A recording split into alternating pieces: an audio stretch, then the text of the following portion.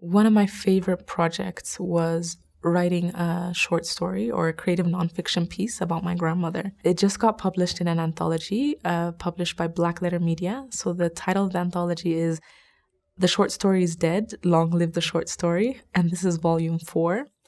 And it's so important to me because my grandmother has been a central figure in my life. She's the matriarch of the family. She's the oldest member of the family. She's the only grandparent I've ever known.